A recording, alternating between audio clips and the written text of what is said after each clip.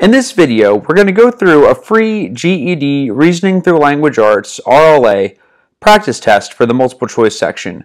And I made these questions myself, and I wrote them to be similar to the types of questions you'll see on the real test, with the exception being that the passages are going to be shorter in this YouTube video for the sake of time. Now, this is the second GED RLA practice test I've made here on this channel. If you missed part one, you might want to check it out down below after this video, but it's not necessary to have seen that to still benefit from this video.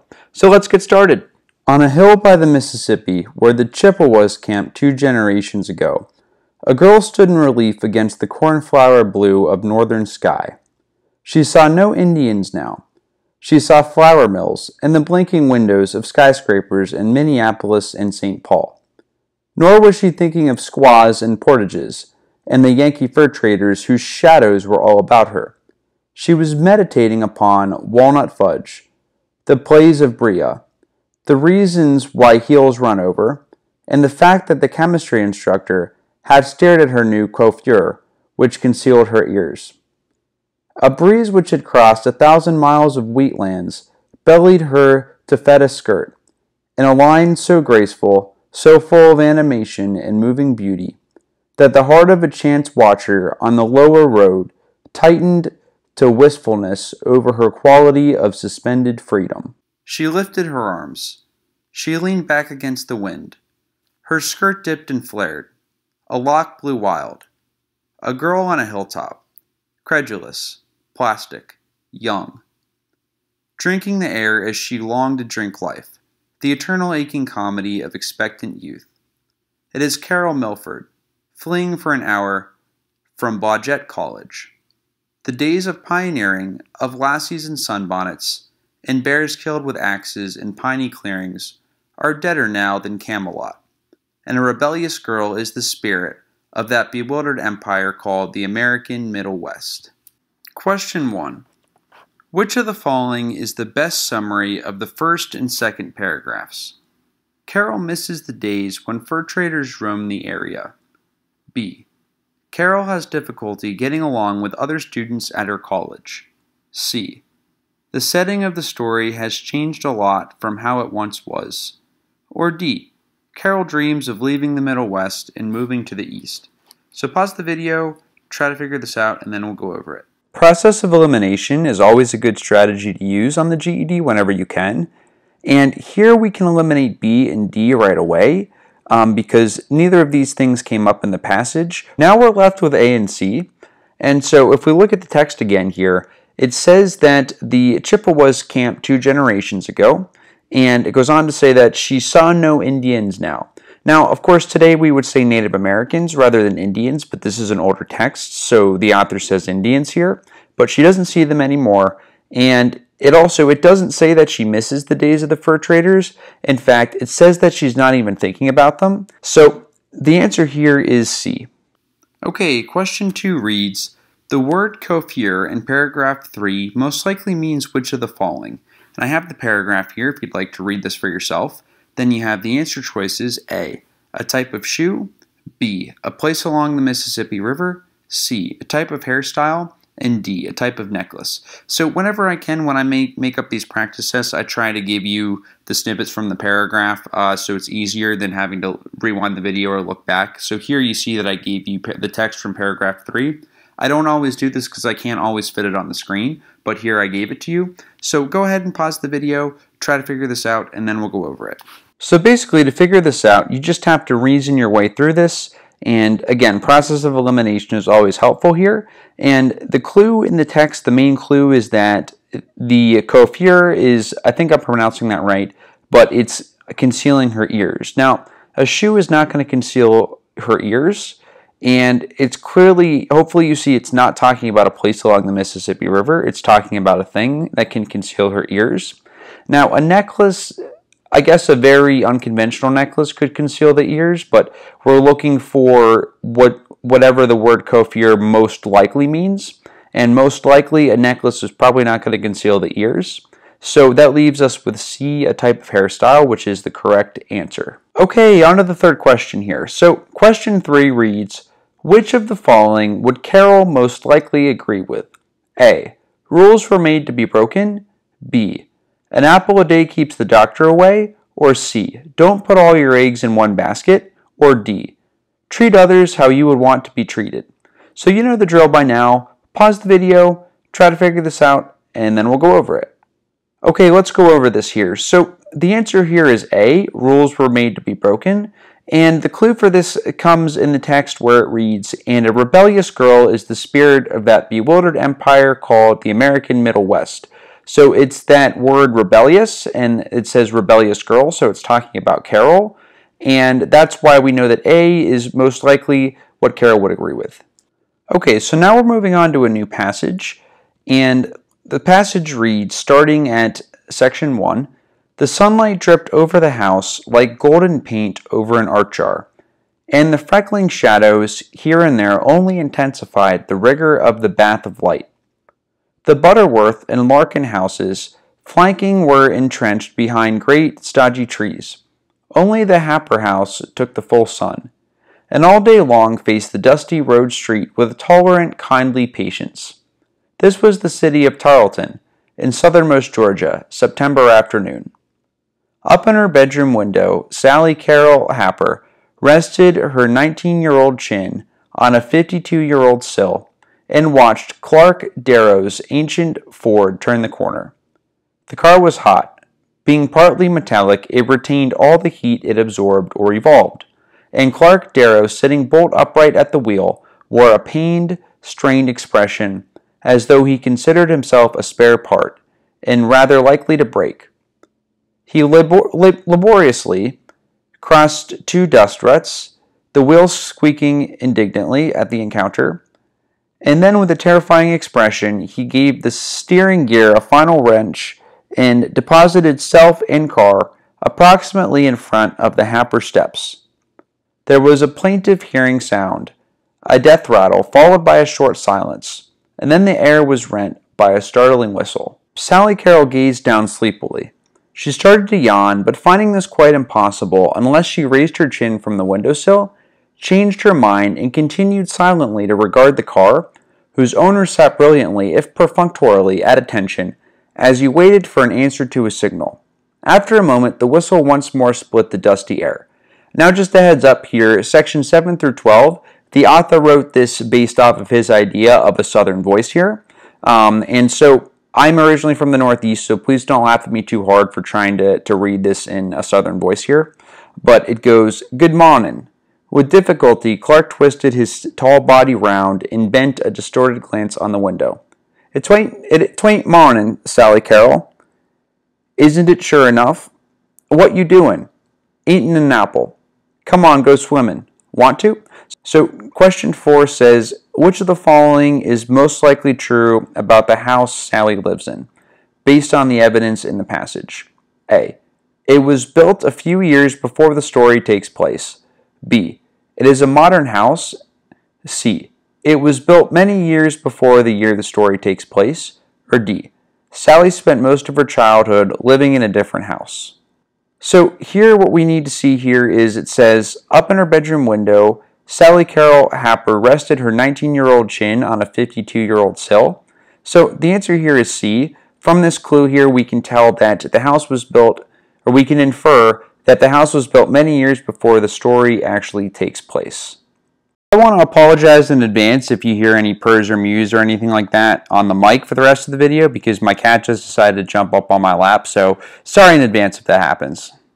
Okay, question 5. What is the setting of the story? A. Philadelphia, Pennsylvania. B. Fort Lauderdale, Florida. C. Tarleton, Georgia. Or D. Dallas, Texas. So you can pause the video, and I think I forgot to tell you to do that for the last question, but you can pause the video for this one now, try to figure this out, and then as always, we'll go over it. Okay, so here the setting is Tarleton in southernmost Georgia, and it's pretty much, this one comes right out of the text. I put the excerpt from the passage down here, so hopefully you got that one. And then question 6 says, which character eats the apple in the story? Please consider paragraphs 7 through 12 in your answer. A. Sally, or B. Clark. And so just to make it easy, I was able to fit all this up on the screen here, so I put those paragraphs up on the screen so you can pause the video, use this information to try to answer this question. And then as always, we'll go over it. Okay, so here for this question, you just have to kind of reason your way through it. And 7, it reads, good morning, right? And then it talks about Clark. And then in section 8, or paragraph 8, it says, it ain't morning, Sally Carroll. So since it says it ain't morning, Sally Carroll here, that tells us that it's not Sally Carroll who sang this in segment 8, it's Clark, right?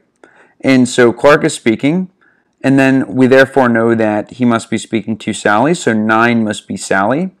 Then it goes back to Clark, and then 11 must be Sally. So the answer here is A, Sally. All right, so if you made it this far into the video, congratulations. You're doing a great job by sticking with this here. We're on to the next passage now, and it reads, what is influenza? Influenza is a respiratory illness, which is more commonly known as the flu. Flu symptoms typically come on quickly. Common symptoms of the flu include fever, muscle or body aches, headaches, sore throat, fatigue, and cough. Typically, the peak months for flu occur between December and February. This time period is commonly known as flu season. However, cases of flu still occur year-round.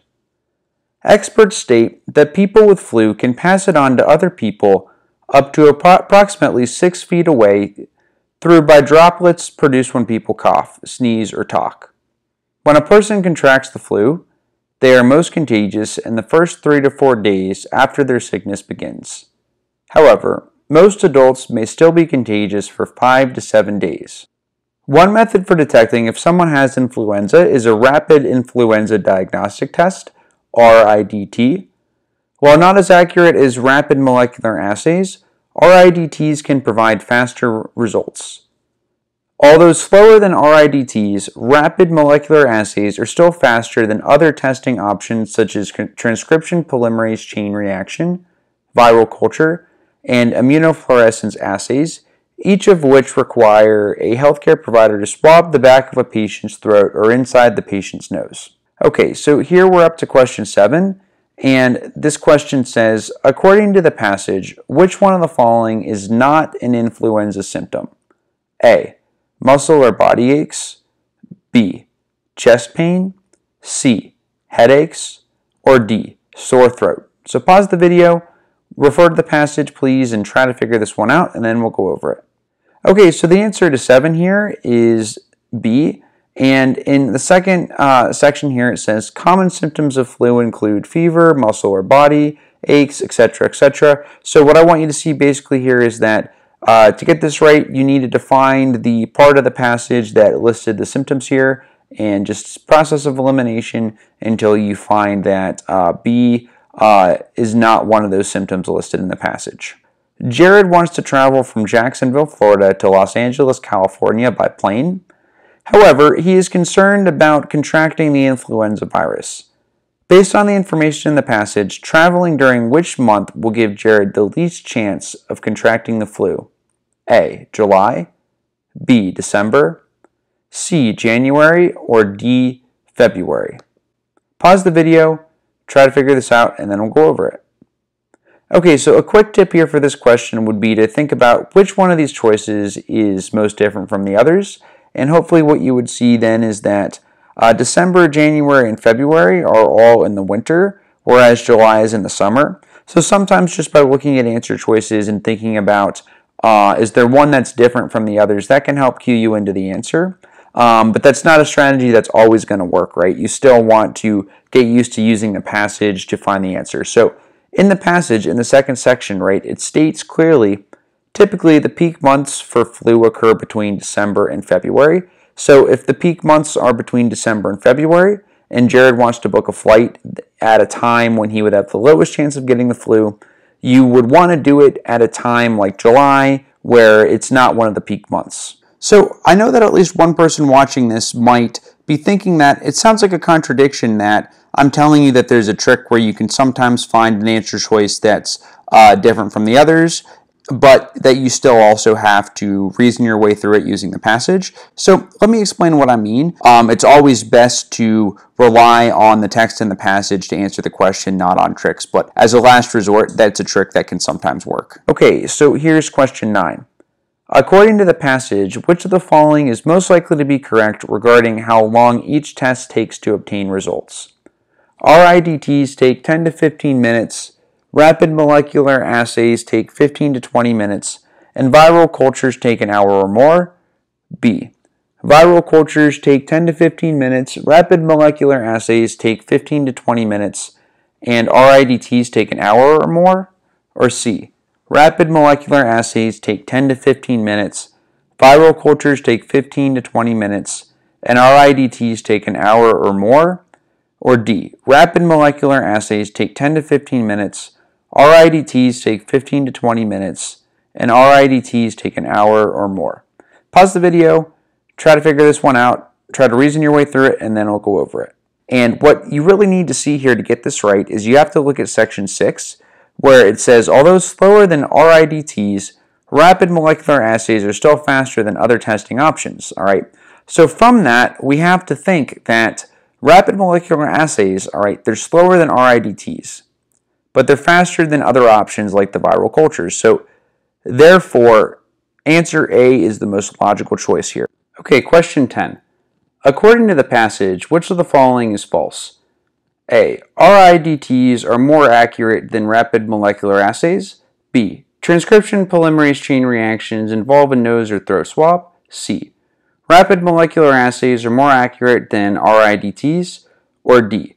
RIDTs can provide results faster than rapid molecular assays. So go ahead, pause the video, try to figure it out, and then we'll go over this. So here's another trick you can sometimes use as a last resort. So remember, if it's a last resort, the time's ticking down, you have to guess, that's when you want to use these tricks. You want to always use the passage first to answer the questions. But the trick here is that you'll note that A and C are both opposite answer choices, right? They are both statements that contradict each other. They're opposites. They can't both be correct. So whenever you see two answer choices that contradict each other or they both can't be right, chances are one of them is going to be the right answer. And it's not always going to work. There's no guarantee, right? But that's a good strategy too if you're running out of time. But let's look at the passage here. And basically what it says here is, what it tells us in the passage is that in paragraph 5, it tells us basically that RIDTs are faster, which confirms that D is correct. Because remember, it's asking us which of the following is false here, all right? Now also at the end of paragraph 6, where I've highlighted it for you, it's talking about the transcription polymerase reactions, and it's telling us that they do require a swab, so we know that B is going to be the correct answer. So my strategy here that I'm kind of teaching you here, there's multiple ways to go about a question like this, but the strategy would be to kind of go down through each answer choice, see if you can confirm that they're correct in the passage. If you can confirm that it's correct, that's not going to be the right answer here because it's asking for which of the following is false. And hopefully you'll see that A is the correct answer. Okay, so please note that questions 11 through 13 are going to refer to the following two passages. So let me read the first passage first.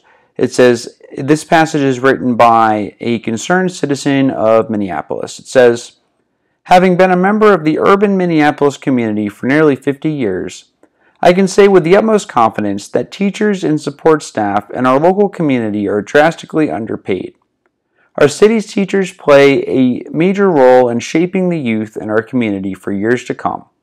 Since Minnesota collected a multi-billion-dollar budget surplus this year, it's time our educational support professionals earned a living wage. And this is still that concerned citizen. This is just a continuation of the first passage. It says, the Minneapolis District's proposal of a 6.4% wage increase for teachers and an 8% wage increase for staff members barely scratches the surface. Teachers and support staff deserve, at minimum, wage increases of 20%.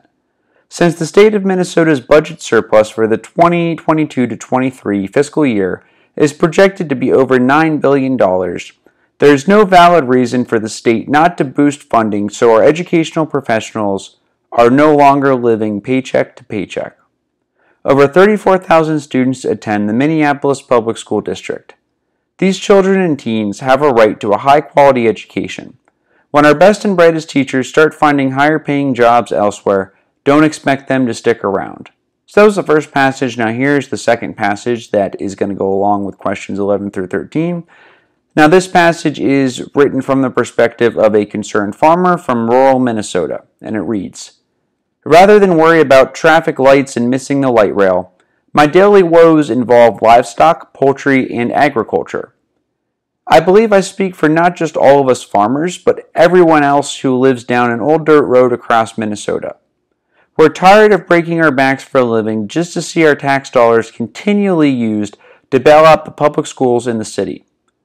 Why we here in the rest of the state pick up the tab for the Minneapolis district." And this is the same farmer, it's just a continuation. It reads, "I've heard that some people in the cities are calling for 20% or more in raises. Well, we might live out here in the sticks, but we can still do math.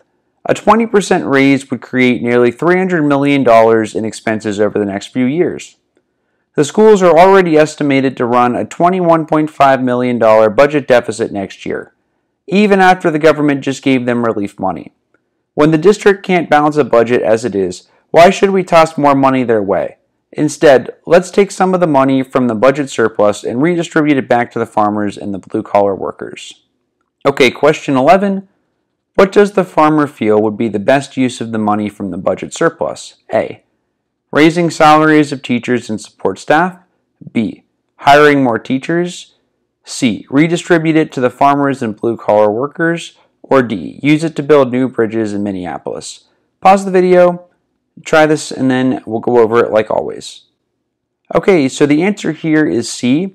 The farmer wants to redistribute it to the farmers and blue-collar workers, and this comes pretty much right out of the passage here. Tommy just wandered off to go do his own studying, but it didn't last very long. Question 12. The topic of both passages is A. Whether or not public school students should have summers off. B. How automation will impact farmers. C. The best way to spend the budget surplus in Minnesota. Or D. If the teachers in the Minneapolis district are effectively preparing students for standardized tests. So pause the video, please refer back to both passages as needed, and try to answer this question, and then we'll go over it. Okay, so the answer here is C, and in the first passage, remember that the author was arguing that at least some of the extra money should go to paying higher teacher salaries, whereas in the second passage, the author was arguing that instead of spending the money on public schools, it really should be given to the farmers and the other workers. So that's why C is the correct answer. That is the topic of both passages. Question 13. The authors of the passages disagree about which of the following claims about the Minneapolis School District. A. The Minneapolis School District can afford to raise teacher and staff salaries. B. Their curriculum is not sufficient for preparing students for college. C. The state of Minnesota collected a budget surplus. Or D. Education will be an important topic in the upcoming mayoral election. So you know the drill by now. Should go without saying. Pause the video. Please try to figure this out, and we'll go over it. Okay, so let's get this one done here. So basically, the answer here is going to be A. And to get this one right, you'd really want to refer to both of the passages, right? So remember here that in passage 1, the author is basically arguing that there's so much money in the budget surplus that there's no reason we can't afford to pay for raises. And in passage 2, the farmer was saying that, hey, the district already can't balance a budget as it is. Why would we trust them with more money? So the ultimate thing that they would disagree about is choice A. Thank you so much for watching. If you want more videos on RLA and to help you prepare, please see my videos in my playlist for the RLA section. Thanks again for sticking with me here. Good luck on your test. I wish you the best of luck.